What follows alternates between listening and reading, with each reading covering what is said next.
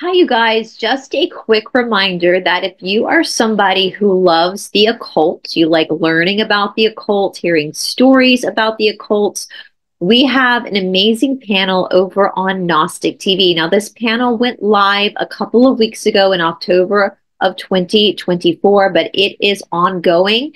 And as you will hear in this episode, there are even more testimonials and stories added to this panel.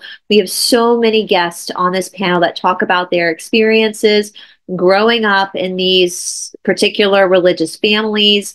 Tickets are still on sale. They will be ongoing. This is going to be an ongoing thing. And once you have a ticket, you're welcome to watch this panel as many times as you like. For more information or to purchase your tickets, there's a link down in the description box below. Before we get into the episode, I am going to go ahead and play a commercial about this panel.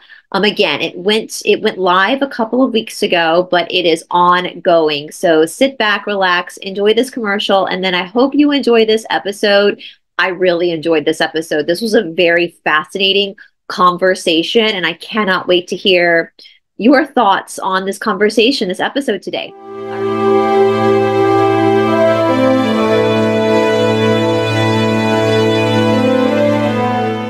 Hello, everybody. If you are a fan of the occult, especially the darker side of the occult, if you like learning about the stuff that is done in the shadows, boy, do we have an event for you. We want to welcome you to Tales of Survival from the Dark Side. Wow, what a lineup of speakers we have. I've had the privilege of meeting incredible survivors on my channel, Aquarius Rising Africa, over the past 4 years. And it's been an amazing journey for me to bring them over and just share with more new people sharing their stories. Now, guys, this event is going to be held over on Gnostic TV, and Indeed. tickets are now on sale. They're 50% off, right, Shanti? So we have a link below. And also, if you want to watch the full trailer of the event, which cannot be shown on YouTube, you can hop over to Gnostic TV and watch that trailer as well. We're looking to release this panel live on Gnostic TV on Friday, October the 11th. At 11 a.m. Eastern time. So tickets are 50% off, and once you bought your ticket, you can watch as many shows as you want, and you can watch them as many times as you want. Support our survivors. They deserve to be heard, and there's nothing better, more healing for a survivor than to be told, "I believe you." So thank you, guys. If you have any questions, please make sure to ask Shanti or me down in the comment section below. Otherwise, we look forward to seeing you guys over on Gnostic TV. Thank you so much. Bye, everybody.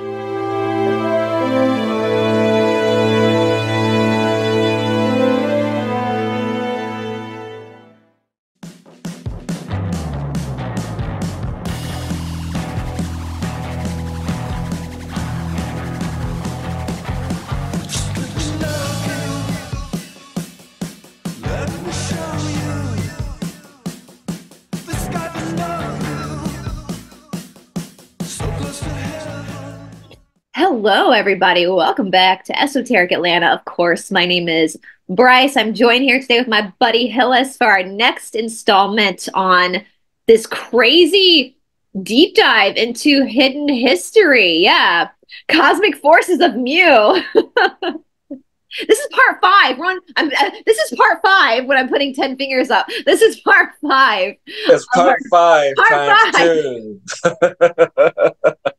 No, but honestly, it's probably part 10. So if you include all of yours, plus if you guys bounce over to my YouTube channel, you'll see that I've been doing content and videos about the sacred symbols and breaking those down. So I have, right now I'm up to 8, about 7-8 minute videos. Yeah, and you've been doing about the video of the symbols, too, right? Yeah. Huh? You've been doing that on TikTok too, right? Yeah, I've been posting them on TikTok too.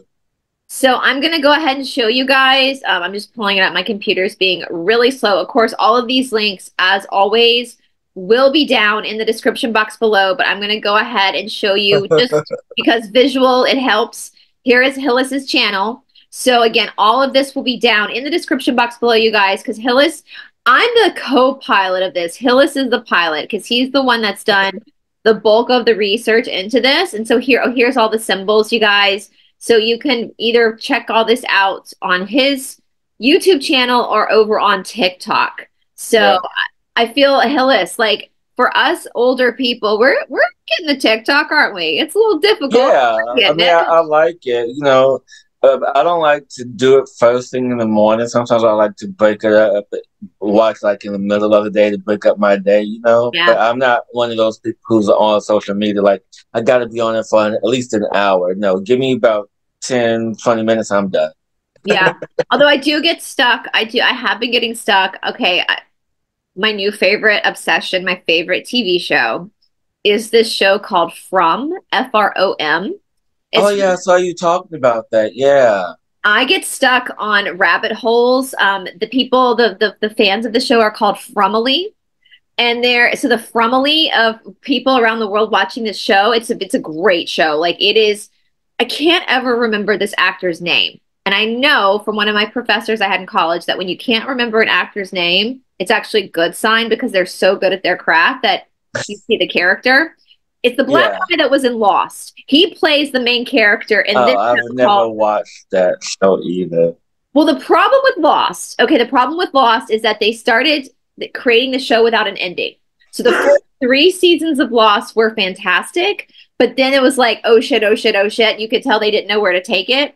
And so people were really disappointed. So the main character, the guy who plays Boyd Stevens, said in one of the interviews that he asked the guys, because they knew him from Lost, like, do you have this figured out? Like, we can't repeat Lost again. And they were like, it's kind of like being here on planet Earth. Do you have it figured out? No. We're just going as we go. But with this, we learn from our mistakes. And so they actually do have an ending. And so it's kind of like Mew in the sense that there's a lot of mysteries in it, and the acting is superb. Like it is very much like Lost. It's a small intimate cast. It's these people that get stuck on a road. It's all over the United States. They don't know each other. They're on a road trip. They get off at a random exit, and then all of a sudden they pull off. They see a tree that's fallen down, and they end up in this town that they can't leave. So they're all stuck in this town they can't leave. And not only that, but monsters come out at night, like black-eyed children type monsters, and like eat them. So there's that aspect to it. Well, and there's all these references to like talisman, and there's a lot of Edgar Allan Poe references. There is Viking mythology references. There's Inuit and Native American mythology references. So there's a lot of that symbols that they're finding over the mystery of what is this place, what's happened here, why can't we get out? And the biggest mystery of all is the first episode, they said something brought us all here. Like, how are we all connected when we don't even know each other? So I would definitely, I don't know why that brought that up, but TikTok. I get stuck on the From rabbit hole because people have all these theories about what it is. And so I get stuck. So I'll be on TikTok, like listening to all these people's theories.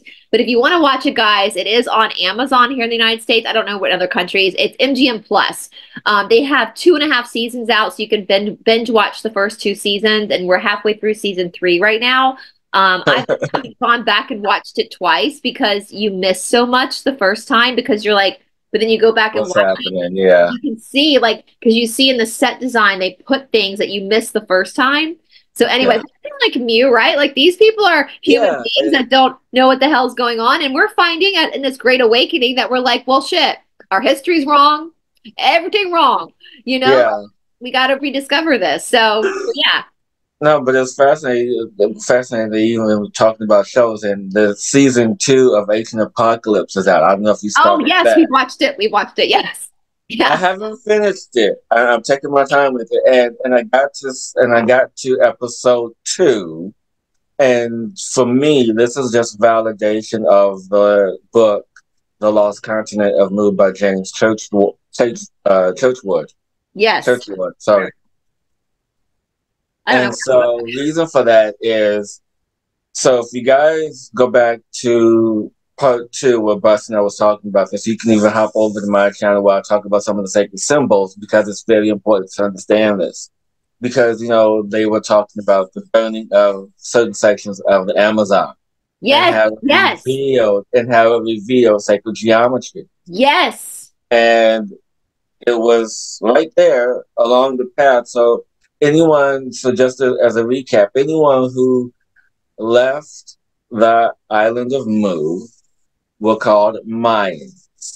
Okay? And if you go back through to the path in which they traveled to the west, they traveled through the Amazon, and they had many settlements along the Amazon River till they made it out and up to Atlantis. And along their path, they have these, and it's shown in Ancient Apocalypse, to where they have these giant square and circular mounds in the Amazons. And I'm like, there's proof right there that this was 70,000 years ago, and how these people traveled and settled. Even down, and there's other episodes where they go into this even more. But to me, that just solidified what James Churchwell was talking about. And I'm watching this, and don't spoil it for me because I haven't seen the ending yet. But in the back of my head, I think I'm rooting that Graham gets to Mu, that he talks about this, because he even talks about Rapa Nui, Easter Island, to where that was the part of Mu at one point. So there's this indigenous culture and just this amazing information that's coming through, confirming everything that we talked about so far. So maybe we should bring Jessica back on and go a little bit deeper. We can, for sure, but I will say that part, I think I'm not giving it away, but that part of Ancient Apocalypse, you guys, is breathtaking. Because we think about, like, they were burning the Amazon, like, that's not good. But then all of a sudden they noticed that whatever the devil will make for bad, God will use for good, that it revealed these crazy, it almost looks like crop circles, but they're not crop circles. They're just like a giant square. Then there are some mounds. But then there's square mounds. But then there's some that's a square within a square, and then there's some that are circular, and then there's a square and a circle. So I'm like all these things. So just really, and you're not going to notice it unless you're in the air, because it's so, the way that the geometry of these shapes is like perfect. So how were they able to do this? Kind of the question, and it matches a lot of the other strange mounds they found in, like, the Americas and other, so that get to your point, like, this was a big major expansion from this particular place. So that's why it's very similar across the world. And when you think about it, I mean, I think it was in part 4, after we had Jessica on in the Children of Mu, and how they talked about how they had these flying machines, these war machines, and all these other devices. I mean, they were not as primitive. Primitive as we assumed them to be. These were very intelligent people that were around 70,000 years ago.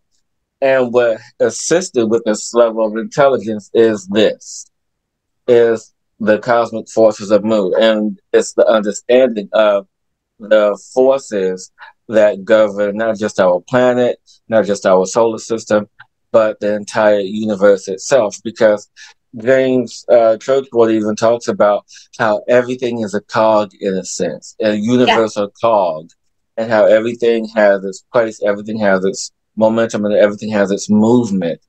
And when you begin to understand the symbology of the symbols, you begin to understand why everything flows in the direction that it flows. Because our universe, our solar system, everything is moving in a clockwise manner, and a spiral. And if you go into the meaning of the spiral, it means going to. So where are we going to? Are we going to source? Yes, because that's essentially what the heretic letter H stands for, especially when we talk about the primary forces, and we'll get into that much later. But I want to talk about some of the standouts from the book, The Cosmic Forces of Mu, beginning with our planet. And it's just fascinating in how the misconceptions of science has really inundated society with their beliefs. Because, in paraphrasing here, scientists may have just gotten lazy. and I think money. When they say scientists, 99% of scientists will agree with who's ever funding them. Yeah, that too. And so I first want to talk about what the forces here on the planet are. We know about the elemental forces. We know about those particular energies, but people often talk about gravity, but people don't talk about the centrifugal force. People don't talk about the magnetic force. People don't talk about these other energies, these other opposing energies, because, you know, and magnetic forces mostly. And I feel that, you know, science has grouped magnetic force and centrifugal force and turned it into gravity, because how else are we, you know, Yeah. here? How are we here on this planet when you have a planet that's moving, you know, 40 miles, well, no, I forget, like 1,000 something miles per hour. Yeah. So that's in itself is centrifugal force. Yeah. So if you guys ever had a spinning top when you were a kid, you know, just to break it down, that's the energy of centrifugal force. When you have something that's spinning so rapidly, or even the teacup rides at an amusement park, or what's the ride where the four drops? I was just thinking that, like, back when they tried to kill us when we were kids, I mean, could you imagine today with all the kids? This would never fly today. No. So young people watching, when we were kids, there was this ride at the fair where you weren't seatbelted in. It was like cushions, and it would start. You stood in your little spot, and it would start spinning, and it would spin so fast that it would push you, hold you against the wall, and like lift you up, and the floor would drop. I mean, yeah. Exactly. And all these rides, all these things have one thing in common. They all move clockwise. Yeah. They all move in that same direction. So that just mimics the energy of the universe. Well, and I will say too, while we're on this, for you guys who ever have studied like traditional yoga or using the body and like movement for spirituality, we work with that centrifugal force. We work with all these different things in the movement of the body as well. And so I love you bringing this up, because as above, so below, right? Like as outside as with inside. And Ayurveda tells us that you can only be as pure. Your insides can only be as pure as your outsides. So your body's constantly trying to find that balance with its nature around it. And so we see this now with the forces, that even though science is telling us one thing, the body and the earth are going to always behave in the way that they know how to behave to balance itself with the forces. Exactly, because we often are told one thing, but when you allow yourself to open up to research new information, you find out other things, such as me going through this book in particular, where I personally began to understand how one thing affects another. But I knew this on an energy level, knew this on a spiritual level because of the work that I do. Yeah. And when you have the science behind it, or some people may call it pseudoscience, I don't care. You know, it's there. There's proof in this book to show what is possible, what is in fact true. And one of the things that stood out to me when we are in these movements of understanding the magnetic forces, especially magnetic forces, because magnetic force is one of the driving forces of everything. Yeah. You know, magnetic force on the planet, magnetic force of our heart, of our energy fields, all these magnetic forces. And one of the things that we often think about is the torus field, how it moves up, out, down, and back. So this is the same thing that's happening in planet Earth, in the magnetic field, in the magnetic force. This is the same thing that's happening to us in our body. The same thing that is repeated throughout the universe in these celestial bodies.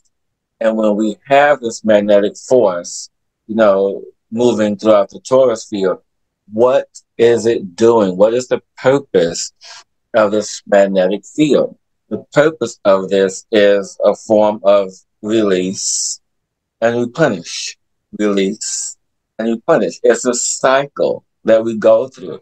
And if you ever even look at the flower of life, it's in the flower of life is a torus field in itself, where it's constantly in a state of replenish, and in a constant state of release and replenish, release and replenish. And so the reason why I bring this up is because, yeah. Y'all can see that. I knew it was, I knew I had it in here somewhere. Yep. Yep. Yeah. And the reason why I bring it up is because one of the things that I found most fascinating, and I know I keep overusing that word because it's true, it is Yeah. fascinating. It's interesting, yeah. And so there's been this thought about how the sun, this giant, mass in our solar system, this giant energy ball that is governing our system and how it heats the planet and how the sun does this and how the sun does that. And I read this book and received new information. I was like, this is amazing. And the new information that I received is that the sun is not doing anything except pulling out, extracting the energies that are already present in Mother Earth herself.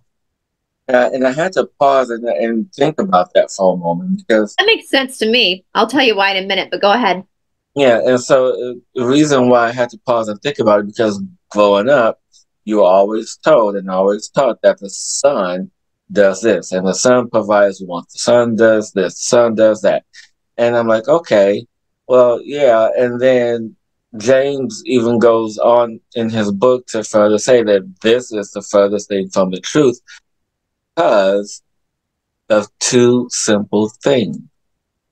In spring and in fall is when the sun is at the closest to the earth.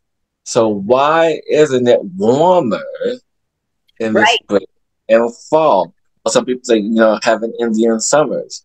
Now, and I had to pause to think about it. So, yeah, that would make sense because at this time, it is in preparation because of the rays, the heat rays, and the invisible energy and the additional rays I can't think of at this moment, but get the book, read it, you'll find out for yourself that the energy is being drawn out through magnetic forces because the earth stores up energy through its bedrock, through its multiple layers of earth.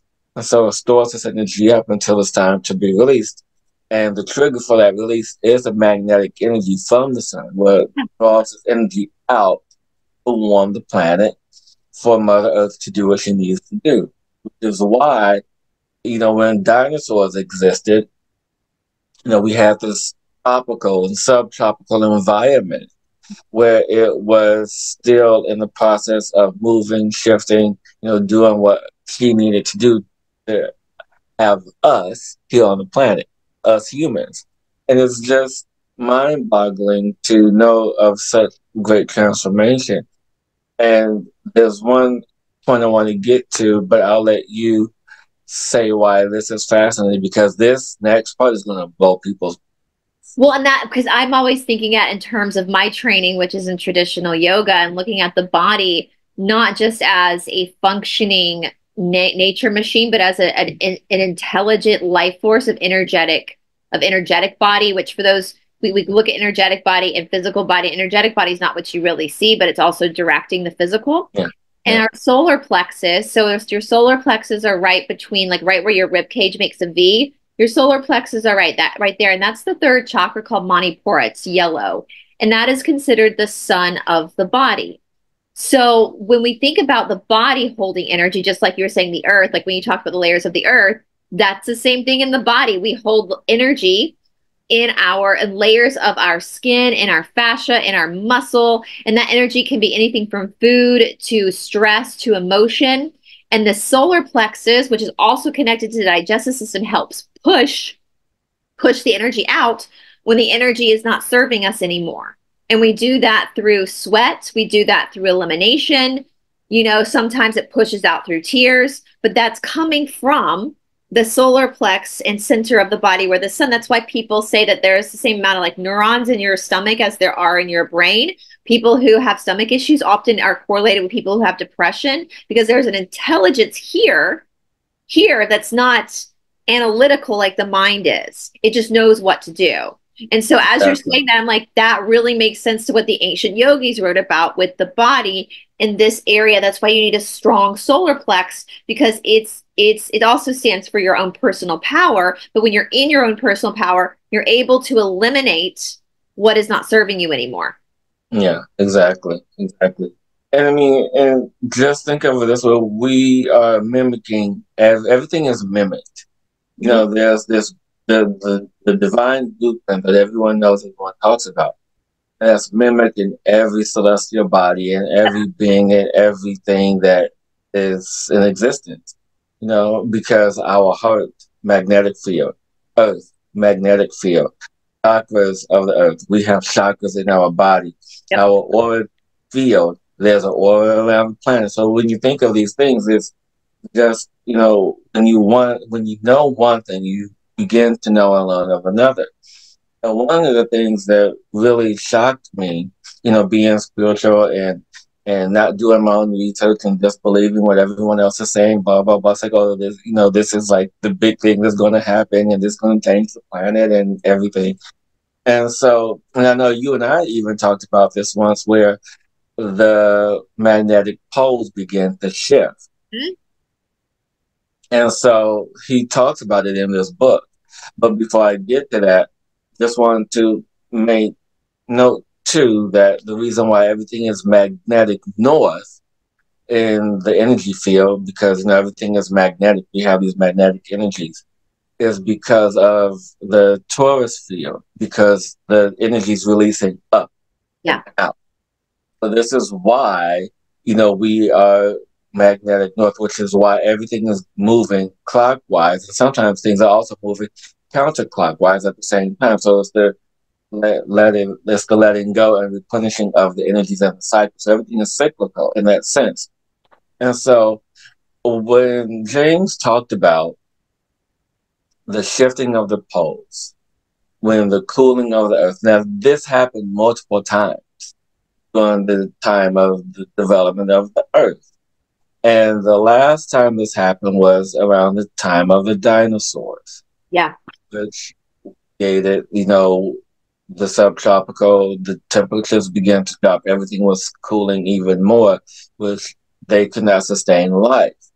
And people have these theories that it was a big meteor that came and destroyed them. No. It was because the temperatures were cooling, everything was changing on planet Earth, and they couldn't, and those lower temperatures could not sustain their life or their well-being. And so people talk about these meteors, these craters that happen on planet Earth. No, it was because of the gas belts that were erupting, creating mountains, creating all these different land masses after Ice Age. Yeah. So when you have all of this energy stored up, because that's essentially what happened during the Ice Age, all this energy began to be stored. So then when temperatures began to shift and warm up again, everything began to move, you know, from south to north, shifting the poles yet again, that everything warmed up and so the earth got rid of all the stored energy through volcanic action. Yeah. So it wasn't meteors that hit the planet, it was our own rocks and everything. Earth detoxing. Exactly. It's like I have too much energy stored up. I gotta release it all and do something else with it. And so she created something magical with it. And so people talk about the poles shifting again. The poles are not going to shift again ever. Ever. So right here in this book. You can believe me, you can't believe me. Because the thing is, I say that because it makes perfect sense, because we are finally in harmony to a degree, to where nothing on that level needs to shift. Because can you imagine the catastrophe that would happen if the poles physically? Oh, I don't think any of us would survive it. I think that would be none of us would, because because we're ignorant. Yeah, but we're arrogant. Yes. Isn't that's what I was thinking actually when I was thinking about nature and how we look at these patterns in nature, and nature just accepts these patterns. Like the trees don't fight when their leaves fall off. They don't fight it. They let them go. It's human in our intellect that causes us to think that we somehow can control the nature, and that's but nature knows it can't. It's because it's coming from a different type of cosmic plan, and that's that. You know, in literature, we know man versus nature. Like when you're using like writing a story, nature will always have to win. Like man can never win against nature. Nature will always have to win. You know, exactly, because we are nature. We are part of nature. We come from nature. And so when you step into this space of truly understanding that this cycle is consistent, this cycle is constant. So there's no physical shifting of this pole energy. What is happening is the energetic shift, the energetic mindset of what could occur. Because, I mean, when you think about the northern and southern hemisphere, in our mind, you know, in my thinking and rationale, this makes perfect sense. It's balance and harmony. Northern hemisphere, everything moves clockwise, okay? Southern hemisphere, everything is moving counterclockwise. So so the equator is the fine line. So everything is balanced. Because when you having the energy go up and out, it is moving away. Yeah. And I know this is counterintuitive, but follow me. So you have northern hemisphere just moving clockwise in the spiral fashion. It always means moving towards. Mm-hmm. And then the southern hemisphere is moving counterclockwise, which is always moving from. But when you have the Taurus energy involved, the flower of life, even though everything is moving up and out, it's moving away from. Yeah. So which is ejecting that energy out. And even though everything's supposed to be moving clockwise in the north, but it's still moving that southern energy out. Right. So as it moves the southern energy out, it replenishes itself and it attracts the energy back in, meaning that we're moving toward. So it's the natural balance of we moving away from and coming back to. So it's the natural flow of replenishing of the energy.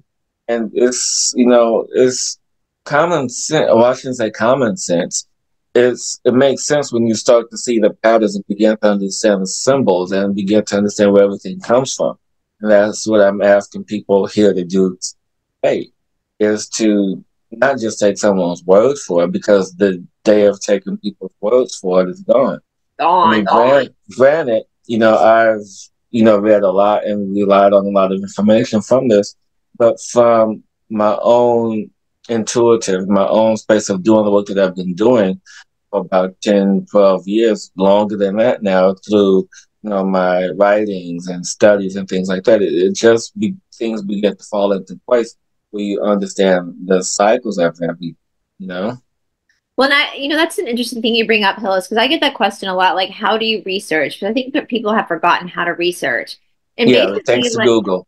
Exactly. Now it's just like Google, Dr. Google, paging Dr. Google. You research by looking at so many different perspectives, even perspectives you don't agree with. And for me, I find the commonality or what makes sense. And that's kind of, I think people, so when you're saying like, yes, I read this book, if you're saying, this is a book too, but you've also looked at all these other things as well. And so you've seen the patterns. What James Church is saying makes sense. It resonates because you already understand the patterns from studying spirituality and studying other things in life. And so, I think people, I've said this before, Hillis, like back in our day, when we had to go write a research paper, we had to go to the damn library and go on a scavenger hunt to find the books. Like we had to go to the Dewey Decimal System, find the book, hope it was as much as we hated doing it too. It's like, oh man, I gotta go to the library.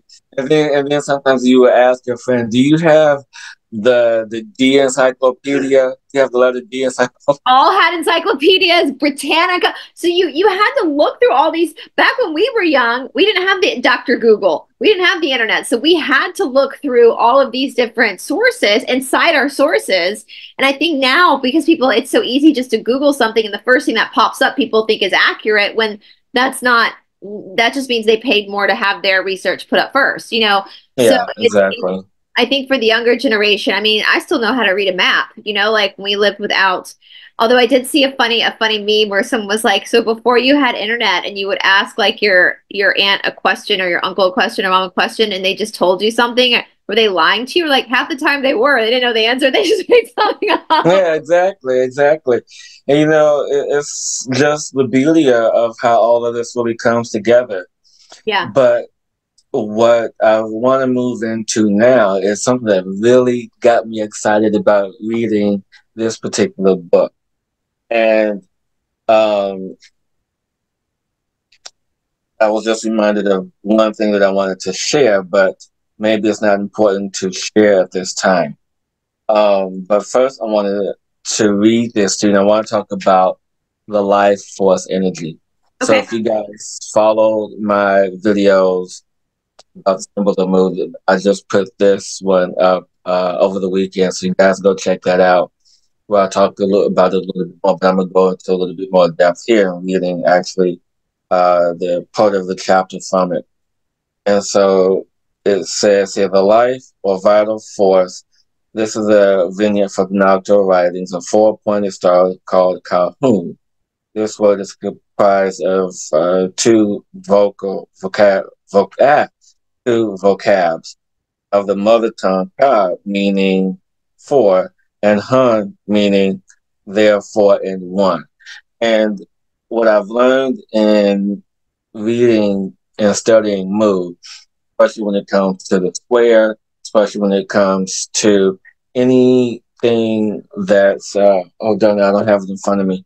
Anything that comes to anything that's four pointed, and I wish I don't have it in front of me, but in the sacred symbols of mood, and I talk about it in my video that I just posted, the heretic letter H. That is also stands for the primary forces. Even in the pillars of Egypt, especially it refers to the halls of Anamenti, where he talks about the pillars and the four carvings, and even here, not this one, but I have this guy underneath, where this is considered one of the pillars, and this is actually a Jedi necklace, DJEDI, Jedi, and that is consistent of life force energy. And the reason why this is so fascinating to me is because I actually connected with this 2 years ago, and I'll show you the symbol that's here in the book. No, you can't see it. You can't see it. There it is. So, and I'll explain to break this down for you. So, in the center, you have two circles. You have the circle and the dot. And that is just a reinterpretation of creative force energy. And then on the outside of that, you have the four-pointed star. And that is representative of the primary forces, those energies. And then on the outside, you have another symbol, the circle, which is the creator energy. What this says to me, and what I've decided it meant in layman's terms, in short terms, meaning that its energy is coming from and going back to source energy. Creator life force energy is the replenishment, it's the universal energy and cycle for that.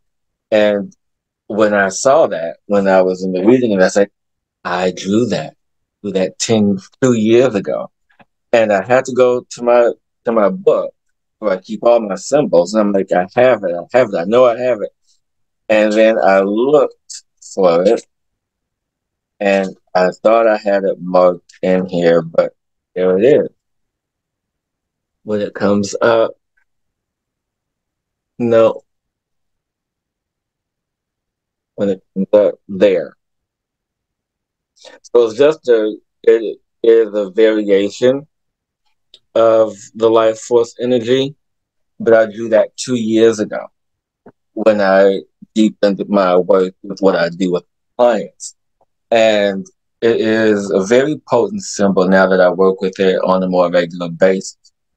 Understanding the true essence, the true meaning of disease or kahun, meaning the four primary forces and energies.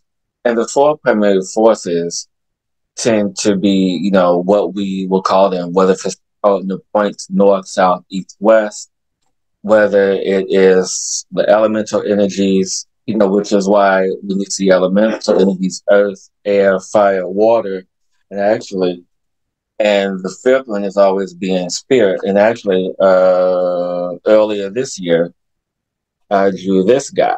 Where are you? Where are you? Where are you? Oh, you disappeared. Oh, there you are. There you are. Oh, yeah. Yeah, yeah. Yeah, so I drew that guy because I was saying that we need a new symbol for elemental energies. And so it's always contained around creative energy. It's always contained in that space. So when you begin to understand the symbols, which is why, you know, when I saw Ancient Apocalypse, I was excited because the simplicity of it, and going back to the first book, The Symbols of Mu, the reason why they created it, because these symbols, was to keep everything simplistic. Yeah.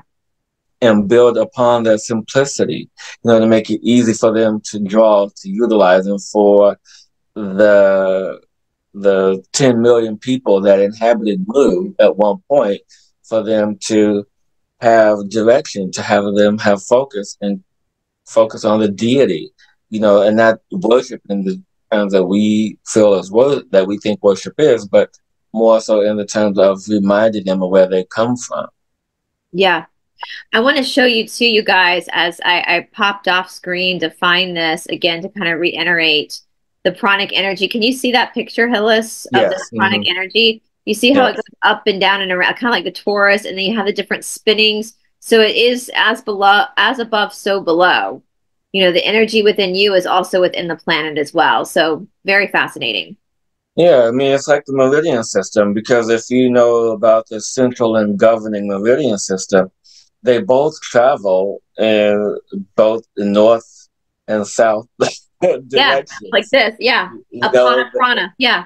Exactly. And so all the meridians are dual, because everything that's on your left is also on the right. So it's a dual energy system. Not a lot of people talk about that, because when you go get acupuncture, or go get acupressure, when you to study energy the way that I've studied it, you understand what points affect what. And I'm still learning, you know, about how the different movements of energy, and really how the meridians affect anything. Because if my meridians are not working properly, then I can't do what I need to do for me. Because when I draw energy in, it is to support and sustain the meridian system. As I draw energy in from the planet, I draw energy in from galactic sources, I draw energy in from wherever I need to draw it in. And then as I draw this energy in, then I move it out through the governing system, through the Kundalini energy, through the Chakra, wherever I need to move it out of, to be of service to someone else. You know, whether or not we are on the astral plane, or if I'm in at home, by locating, whatever it is, it's just really in that space of really understanding. And so that particular symbol, the life force energy symbol, it just resonates with everything. And how, and I'm even being reminded that even, you know, in the Osirian religion that we talked about in the Children of Mu, and how Osiris even had his throne where he had the heretic letter H on it. So he was sitting on the energy of life force itself. So we can recreate these things in our everyday, draw this energy in to support us, you know? It's, speaking of energy, energy is so forceful. As you were saying that, like back in my early 30s, this might be TMI, but it's kind of, there's a point to it. I was having some really bad like cramps. And so I went to a Chinese medicine doctor. And instead of going to like a regular OBGYN, and he was like, simple fix, your uterus is twisted. Your uterus has twisted itself. And to get my uterus to untwist itself to move, he did acupuncture on my lower belly. And it hurt like hell. Like usually acupuncture, I was crying, like, and it literally, the whole point of pressing into those places, the force of that energy actually untwisted and moved my uterus. Yeah, I mean, that's the beauty of it when you know where to press. I mean, there was even a point in my life where I would have acupuncture regularly, and this one job I was, consistently writing, loved my job, but there were moments where I had stress. Yeah. And the lady, the acupuncturist that I was seeing, I was out of college, but I would see different ones, but I had like one or two that I would see regularly, and she would give me ear seeds. Yeah. So if you know anything about ear seeds, because Yeah. of the chemical that is, and they're about that big, they're so tiny, and you put like a little Band-Aid and they put them in your ears, Yep. like in the cartilage of the ear. So whenever I felt stressed, I would press on it because that's also connected to, I forget what meridian is connected to, but it's connected to one of the meridian points. It helps to release this chemical into the body to reduce stress. And with anything, you would not think that a particular point affects another point in the body. Absolutely, it does. Yeah. Especially when it comes to and this is how I know I have too many sweets, is with my kidney meridian, and that's in my foot. When that starts when I feel that intense, I'm like, oh, too much chocolate. Because it's either too much, and usually I feel it when it's too much of one thing, when my kidneys are doing too much. Like, Yeah. okay. Yeah. So I feel it in my foot. So that's a real sensitive one spot. There's a meridian in your wrist too for two things. For people who get like car sick, they have these like bracelets you can wear that press into parts of your wrist to help you with motion sickness. And also, if you're ever like really cold, like you can't seem to warm up, if you put your wrist under hot water, just try it next time you get really cold.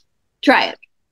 Well, I don't know if that would be anytime too soon. I run hot, and and I have to practice, and I have to talk to my teacher because I haven't been practicing as much.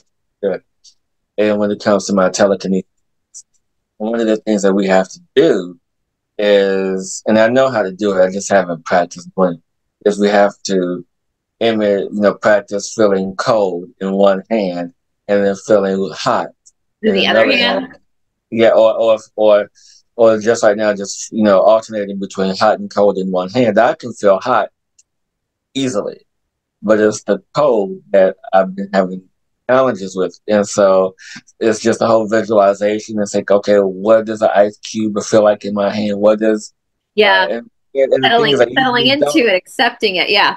The things I usually don't feel or touch anything cold. Everything is room temperature. My water's room temperature. Whatever is always room temperature, except for when I have ice cream, and I don't have it that often anymore. So it's just recalling upon those energies, those memories to affect everything else.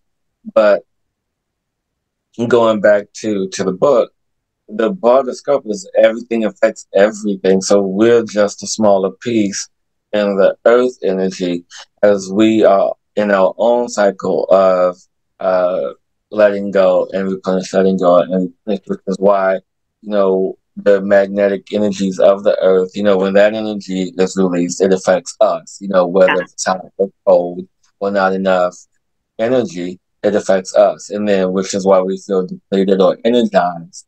Yeah. And then that energy, that's affecting the earth comes from the sun in all its multiple rays of energy, through the magnetic forces coming, millions of miles away. And that is being affected by, the sun Sirius, which light years away. And so when you have all these chain of events, these cogs, as James calls them, these cogs that are in this energy, really brings it to its full fruition of really understanding. And, and I'm saying all this, and I'm just thinking, it's like, I really would like to talk to that person who was in the Polynesian islands that commented last time. Yes, there was somebody. I can't. I'd have to go back and look.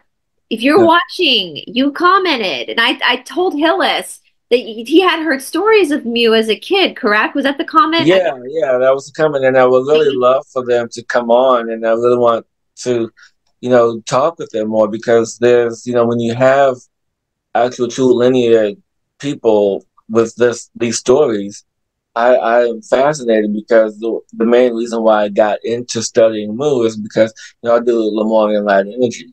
And Yeah. there's always been this debate: Lemuria or Mu? What do you call it? Well, Lemuria or Mu? What is it? What is it? What is it? And so I have this giant book that I've started, scrolling through, reading little bits.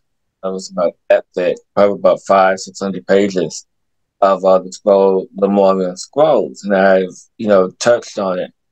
But it's one of those things that when you actually have first account generational stories, just like in the Native American culture. And what I have come to believe in listening to other accounts from the Hopi Indians, Weatherfield and the most recent stories that I've heard was on Ancient Apocalypse. There's also other documentaries and through other friends that I know that the Hopi are descendants of Mu. Yeah, that makes sense. Well, yeah, and the thing is too, like Hillis, as American kids, were we raised knowing about this or hearing stories about this? No. So just like the black kids with blonde hair, the Tamil. Come on. Right, like the fact that this is like that there are people out there in the world who actually part of their culture were told these stories. Yeah, we want to hear, like, what did you hear growing up? Like, that's fascinating because for most Americans, Hillis, and I would guess to say most Western culture, like in the normie world, they would think we're batshit crazy, wouldn't they?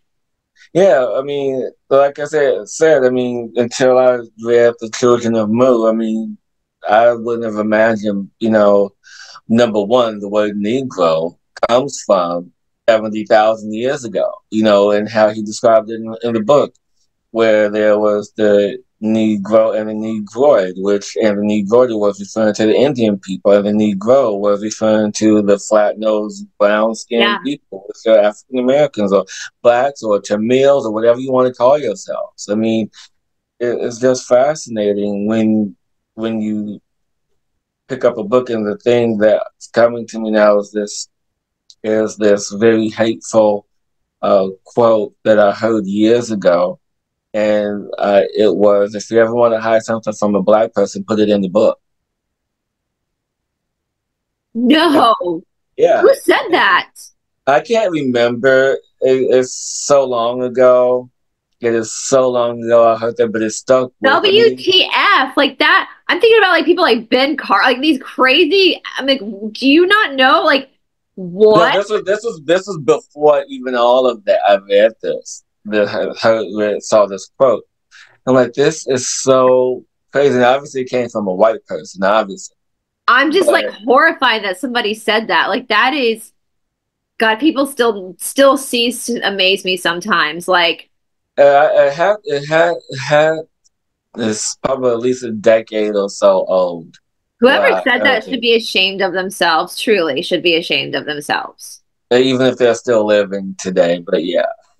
You truly should be ashamed of yourselves because I'm a white person and I know plenty of stupid white people. Like, come on. Like, stupidity is not selective to a certain race. It's just a breed of people. They are in all races, and smart people are in all races. I still can't, like, Hillis, that drives me crazy when people generalize personality types by skin color. It's so stupid. It's stupid. You are an idiot if you believe that. Well, and I'm just going to be frank with you. Honestly, until I read the book, I had no idea that. I've seen black people with green eyes and hazel eyes, but I've never seen black people with natural blonde hair and blue eyes and dark skin. Well, I hadn't either until the last episode. I thought blonde hair, blue eyes was strictly a European trait. Yeah, and so when you have all of this, and so, I guess when we're done with the series, because there's one more book. Where are you? There's one more book, and the Cosmic Forces of Mu Part 2, and I'm about a quarter of the way through that one, and so there's pretty much talks about Earth primary forces and how the mountains were formed and things of that nature. And I think it's fascinating that we went from, the civilization, to how the earth was created and how it moves. And so what I'm excited because I can't wait to do a summary of all of this, because it's just beautiful and how uh, this work was put together. And I don't know if he's going to watch. I did put it out there, but I contacted Jack Churchward. It must have been telepathic because I was just thinking that. I know you've been in contact. Well, I'm psychic. Come on. I know. I was thinking that. I was like, should we tell them that you've been in contact? So for the people who are just now tuning into this episode and are going to go back and watch the other accents, who's Jack? Who is he? So Jack is the great-great-grandson of James Churchward. Why do I keep saying, I say Churchward, but it sounds like Churchwood. Yes, Churchward. And he was the one that basically, for lack of a better word, brought Mew to local or modern day awareness. Yeah. Oh, did we lose you, Helen? Of mode. Go ahead. You paused for a second. So start over again what you were saying. Yeah. No, so he even added an addendum to the Lost Continent of Mu, which I haven't read yet, but I'm excited to. He even has his own books out about Mu, and one of them being the Mexican tablets. And I am excited, and I actually want to show you guys really quick, too, about where is it? One of the symbols from the Mexican tablets of Mu. And yes. So I don't know if you guys wait till it there. So that's one of the Mexican disappeared. There's one of the Mexican tablets of Mu. And this here, the square, that's the heretic letter H I was referring to earlier, which is in conjunction with the 4 primary forces or life force energy. And then you can see the I that refers to creative consciousness. And so there's other ways, there's other definitions in there. But ever since, reading the sacred symbols of Mu, I don't know if the symbol's the same anymore. I don't. No. And I'll show you quickly just for you guys. You can see, because Jack is the one that he's kind of taken over his great-great-grandfather's work. And he's actually quite funny, isn't he, Hillis? Because in some of his interviews, he doesn't quite give his opinion, but he tells you like anecdotes about his family, and even his family thought his great whatever grandfather was crazy. Yes. And so the fact that he's picked this up, I mean, we really have to give him credit for keeping this work alive, because I think the family would have just buried it if it wasn't for him. That's my opinion anyway. Yeah, and I'm glad I found it. And hopefully, you guys are watching this and hopefully gone out to purchase some of the books to get more information, because, being one who is intuitive and been doing what I do for a long time, and then having Jessica on the show, there's a lot of validity to this, especially after seeing people like Billy, Carson, and Graham, when they present their work, there's a lot of similarities. Granted, I love Billy, and he talks about Sumerian and texts and Egyptian texts and the emerald tablets, but he's missing the big piece, and this is it. And that's the thing too, because we're all just kind of helping each other out along the way, and people, and that's the thing I think we've forgotten too, Hillis, is like, maybe not everybody has all the answers, and maybe there's some incorrect answers here and there, but if we work together and bring everything together, we'll have a better understanding of where we actually come from. Then, the first time I ever started challenging the mainstream scientific narrative is because I'm Rh negative. And as you guys know on this channel, that was one of the topics that kind of blew my channel up, because I started talking more about it. And scientifically speaking, if you look through all these science research papers, there's a big glaring piece of evidence that disproves evolution. That's the Rh negatives. Because if we have Rh negatives, there's no connection. The Rh stands for rhesus factor. That's the same thing as the rhesus monkey. But if you have people walking this earth like myself that don't have the rhesus factor, then that means there's no possible way that we are connected to monkeys. So if I'm not connected to a monkey and I'm a human being just like Hillis, are you watching and you're RH positive, then you must not either. Like, that just seems kind of common sense. And so there's this big glaring piece of evidence that 15% of the world doesn't have this just genetic link. So it must be that the rest of the world, in my opinion, obviously follows that. But the thing is, it's easier to tell people you're an accident, you came from an accident, you were a monkey, because for whatever reason, we saw that with Jessica. Go back and watch that remote viewing with Jessica, because there does seem to be, from what I remember she picked up on, there does seem to be kind of a battle over some of this information right now for whatever reason there is. Yeah, I mean, there's always going to be some sort of I don't want to say war, but lack of a better term, there's going to always be this fight over what's true and what isn't true. But the truth is, the truth of the matter is that when you have the landmass almost as big as Australia, an island that at one point inhabited, 10 million people, and having 10 different tribes in segments of the population.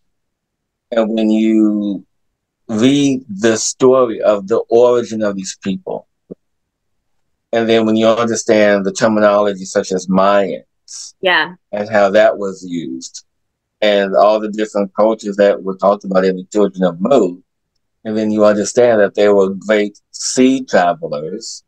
And so, when you have them travel along and then set up colony empires, and you have, one of the colonies, Japan, land of the rising sun, which is the telltale sign right there. Yeah. Because you have the flag with 7 rays on it of the sun. And it clearly says, if you look up the flag of Japan, it says, this is the sun of the depiction of the flag, the beginning of it being the sun with the 7 rays, and it was and the land of Mu was off to the east, and that was where the sun came up every day. So I mean, it's just in honor of that.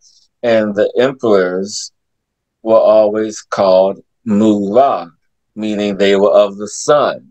Yeah. So every emperor was named Mu-Ra, and every colony empire, they were called something else, but Ra was in the title of the colony empires. So everywhere, so there was Ra always somewhere, whether if it was in Japan, whether if it was in the Yucatan, whether if it was in now what is known as Peru, now all the way over to Atlantis. I mean, even if you look into Atlantis in Egypt, they worship the sun. That's a very well-known fact. And it is in their crowns and headdresses, in the temples, and through the Osirian religion, it's just very well known. But where did that come from? Where did that originate? People always talk about Samaria, or the ancient aliens, but people often forget about Atlantis, because when Osiris gave birth to Thoth, Thoth was going between Egypt and Atlantis to build the civilization back up.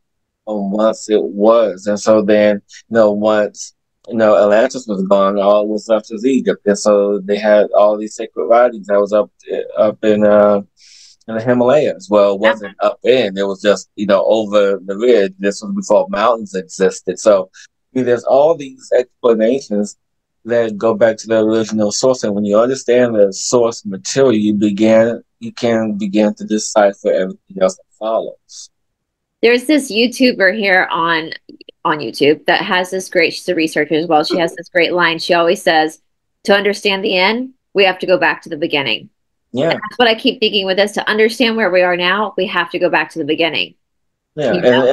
And that's where we're at. I mean, I'm so happy that we're doing this.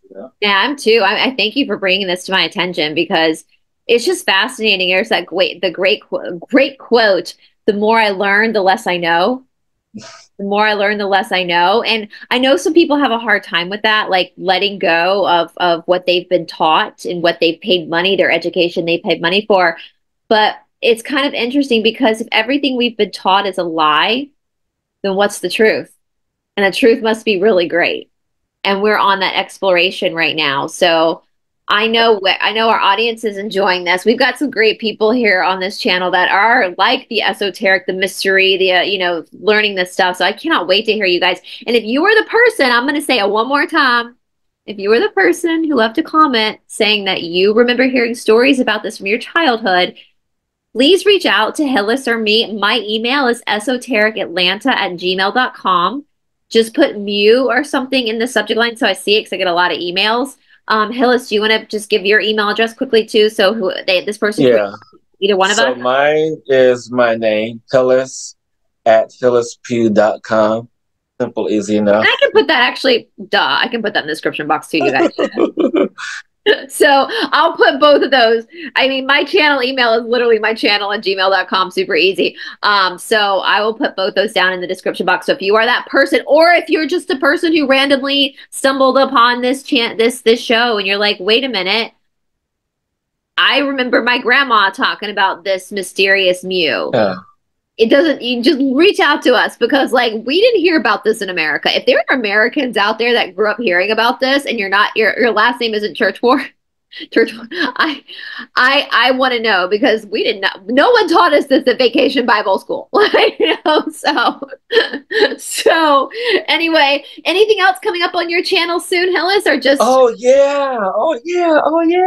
There's a lot of things happening. I should have led with this, but in that way, people wouldn't have watched the whole episode. So there is a live Halloween summit I'm doing. So Halloween day, there's a live summit. So check out all my links below for details about that.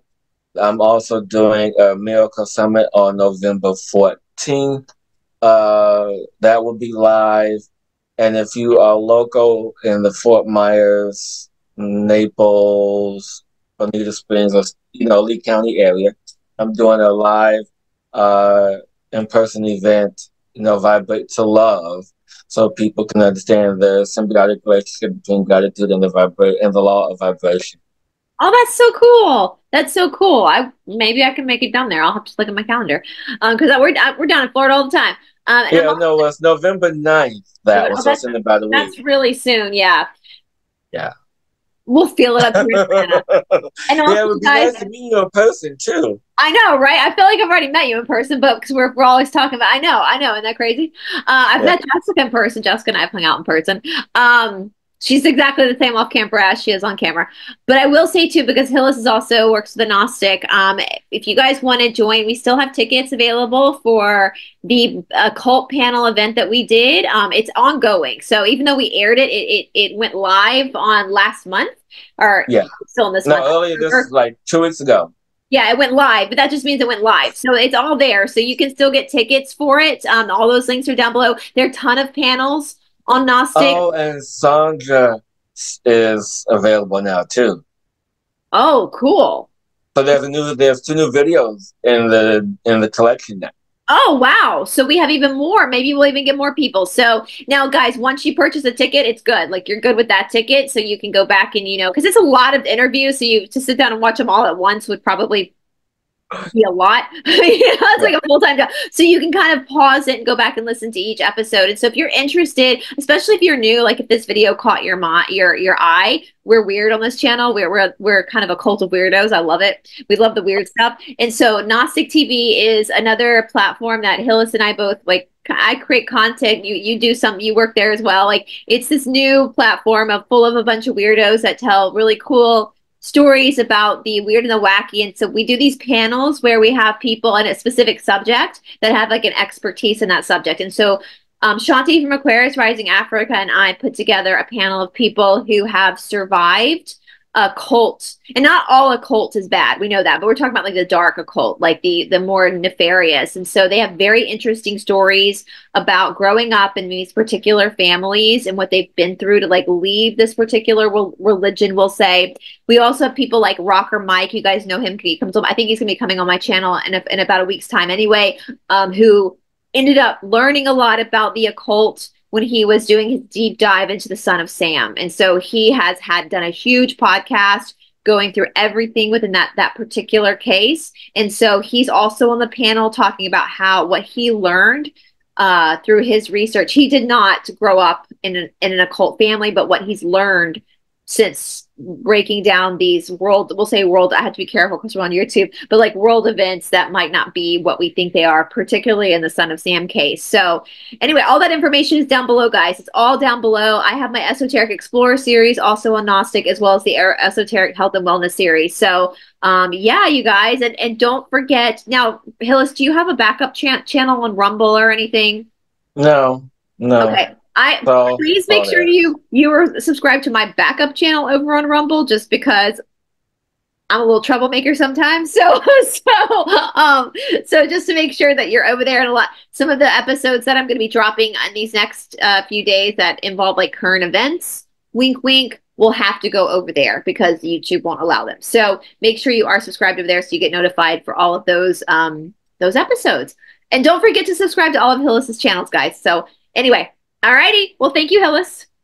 Thank you. Bye, everybody. Bye.